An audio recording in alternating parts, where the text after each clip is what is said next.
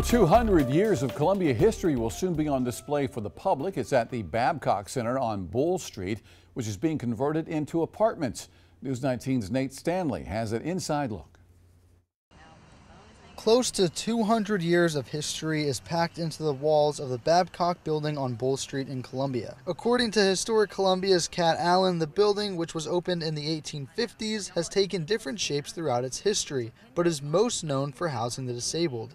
It was built to house and treat people who had mental illnesses, who had physical disabilities, and their treatment varied greatly. She says the property changed ownership a number of times, at one point laying vacant and abandoned. It is now being managed and rehabbed by Clacklin Property, who converted the space into 218 apartments. Amy Creason is the vice president of Clacklin and says a centuries-old building is not always the easiest to work with. Definitely comes with its own set of challenges.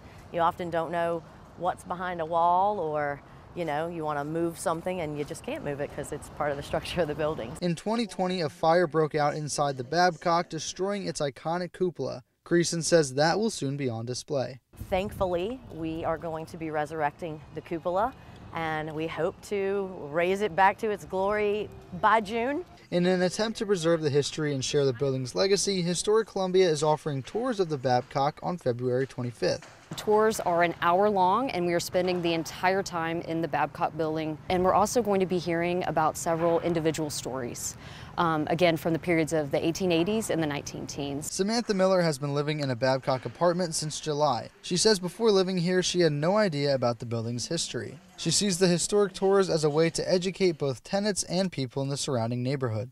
I went to college here for 4 years, had absolutely no idea what this building was, where it was. So, I support it. I can see how other people might feel like it's an invasion of privacy, but I think it's a really great idea.